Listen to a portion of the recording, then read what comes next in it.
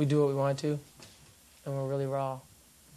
And when people try to interfere and break that, then we totally rebel and go the other way. Our music, it's like when we came with the underground punk, funk, street rock thing, that was just to sort of label ourselves with everything.